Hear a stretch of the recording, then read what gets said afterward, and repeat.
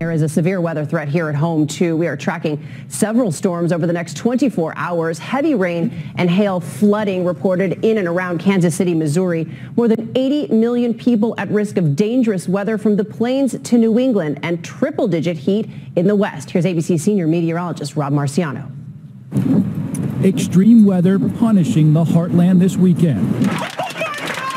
Hard-hitting hail shattering this car windshield in Missouri. And in Kansas City, lightning tearing through the night sky as residents run for cover. Torrential rain and 70-mile-per-hour winds downing trees, swamping roadways, and knocking out power to over 80,000 homes. The same wave of storms unloading on Lincoln, Nebraska, with hail the size of tennis balls. Wind, rain, stuff hitting the side of the vehicle. Cars crushed, trees uprooted, this tractor-trailer overturned. Meanwhile, the Southwest sizzling in the midst of a dangerous heat wave. It's still too hot, even with the AC blowing. American Airlines warning travelers that the extreme heat could ground flights out of Phoenix this week, with temperatures expected to hit 120 degrees.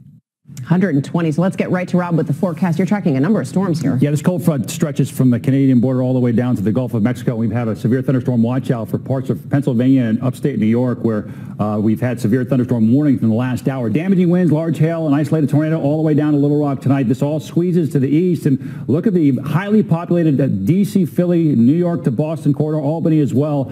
Could see some severe supercells there tomorrow. Here's the extreme heat, 118 in Palm Springs, 118 in Phoenix. These numbers are approaching all-time records, and it looks like this heat will continue right through Wednesday or Thursday, so a dangerously long stretch, Cecilia. All right, thanks, Rob, and happy Father's Day.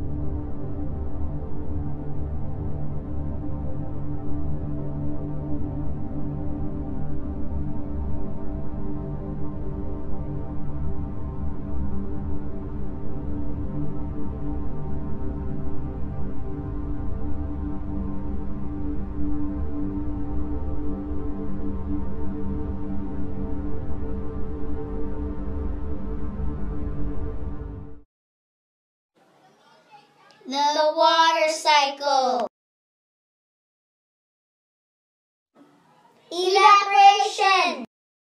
Evaporation is when tiny particles of water rise up to form larger particles. Condensation. Condensation is when the particles grow to form clouds. Precipitation. Precipitation is when the clouds get too heavy and then will rain. Transpiration. Transpiration is when all the rain is finally about to touch the ground.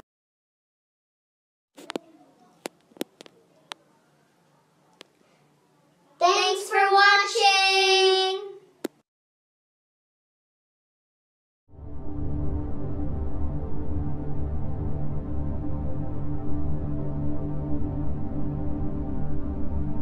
Billions of gallons of water go into the air every hour from the ponds, lakes, rivers, and oceans all over the world. In fact, everything that dries is giving water to the air.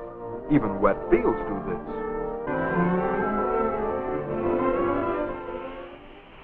Yep, there's another way water can get into the air. The water on the doghouse roof dried pretty fast in the warm sun. This water disappears faster because the stove is hotter. The cloud from the spout of the tea kettle is condensation of the water vapor from the tea kettle hitting the colder air. The hot water in the kettle gives off water vapor to the air by rapid evaporation, just as rivers, lakes, and ponds give off water vapor to the air by slow evaporation. As the hot water-filled air hits the colder air near the ice tray, the water vapor turns into clouds of tiny water droplets floating in the air. Condensation. When the air is quite cold and cannot hold any more water droplets, they collect together to form larger drops, as on the ice tray. And being too heavy to float in the air, they fall back to the earth as rain.